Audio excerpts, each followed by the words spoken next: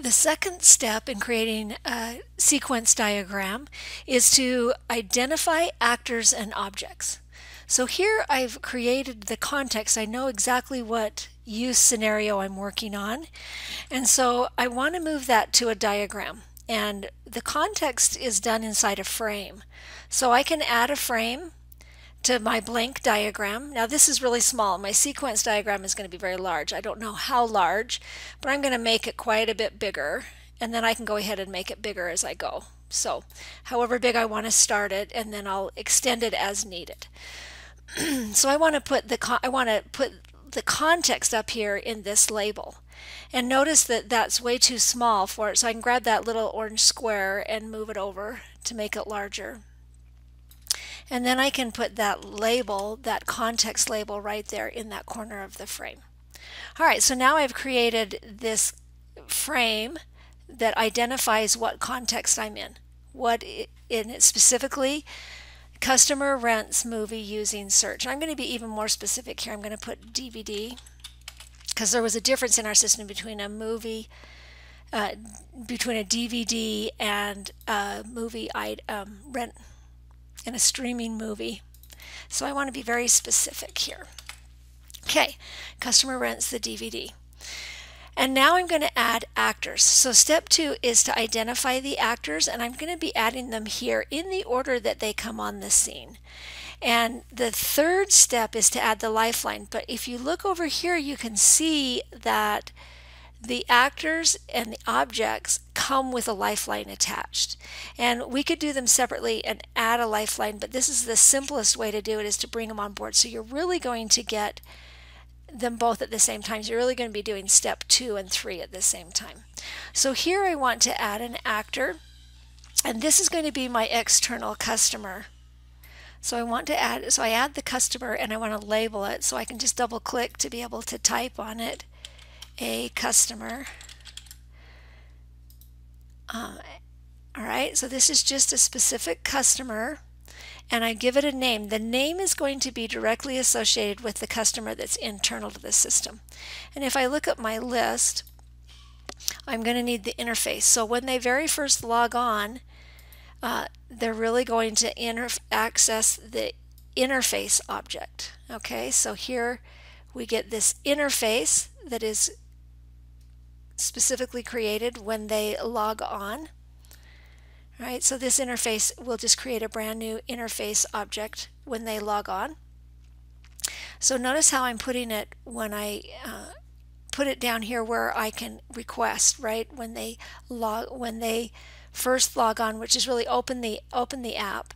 They're really asking for displaying the object. So here, and we can set this, so the type here, this is an interface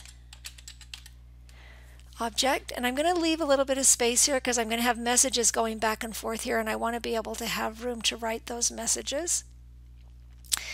And then, so we have this customer logging in, we have people authenticate, so we're going to need a people object. So I'm going to go ahead and add people. Now the people is a list of people, so it won't be a brand new object that's created.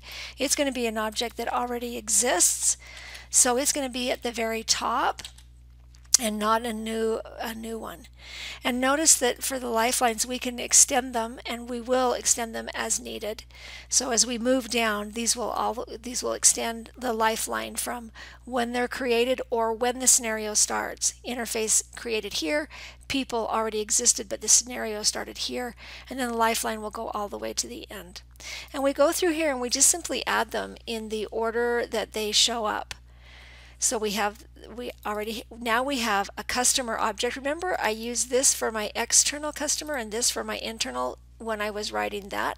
So now I need to have an internal customer, and this customer already existed, right? To be able to log in, they had to already be in the system, so we're not talking about adding a new customer.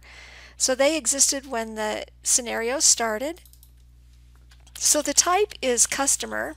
That's the class, the type of the object, but we want to give it a name because remember, the 2 times we give it a name is when we have 2 objects of the same class, so we can tell them apart, and when external customer is being represented internally, and we want them to have the same name so we can see that we're talking about the same entity. So here is the name is a customer and matches this external customer. This is simply the internal representation of that particular customer. And I'm going to make it wider just so it can hold that label without looking messy. Okay, and you just do that. You go through the list and find what needs to be added. The interface is already there. We'll just reuse the same one. And then we need a movie inventory object. And there I've added a movie inventory object. I suggest leaving quite a bit of space so you can put messages between here. It's easier to have the space to work with than it is to be too squishy, and those messages get pretty cumbersome. And then we go back and we say, okay, we already have an interface, we already have the customer interface, movie inventory, so nothing new here till we get down to we need a movie info object. And I'm going to pause now and just simply go ahead and add these because you see the process to go through the list and pick out which ones need to be added and add them. And you add them in the order that you come across them in the scenario. So this is what it looks like after I've added the objects and actors. And a couple of things I noticed as I was going, I realized that I needed a transaction and that I had missed that when I was going through the list. Right up here, a customer adds a transaction. And so if I go back after the people and a customer exists, I need to add a transaction. Notice that this would be creating a new transaction object, so I put it down there below. I don't know exactly where this is going to start until I get the message that initially creates it, but I put it lower so I would make sure I was aware of that. When I did that, I had to slide everything over, so you want to try to be careful to catch everything as you go. It just means less movement. And here you see I'm deciding between, well, the movie item already existed in the system when this scenario began, but the line item in that transaction did not, and so I put it down low. Here you see an external actor that is non-human, and this is that payment system. And I used the same object with a lifeline, right? I use that exact same thing, but then I specify that this is an actor at a payment system. Notice it doesn't have the colon that identifies it as a class type, and it has that label actor. And then again, as I added each one, as I went through the list and added each one, I tried to be careful to go in the order that they showed up and to choose, did this exist? Did that to be shipped list exist before the scenario started? Then it goes across the top. If it was something new, a new object that was created during the scenario, then it goes down lower, and we'll position those as we need it. And then the last thing you can do is you can go ahead and, if you want, you can start extending those lifelines. But you can either do that now or later to extend them however long you think this scenario might turn out to be. Extend those lifelines to the end of the scenario. And that is how you accomplish step 2 and 3, identifying the actors and the objects and adding the lifelines.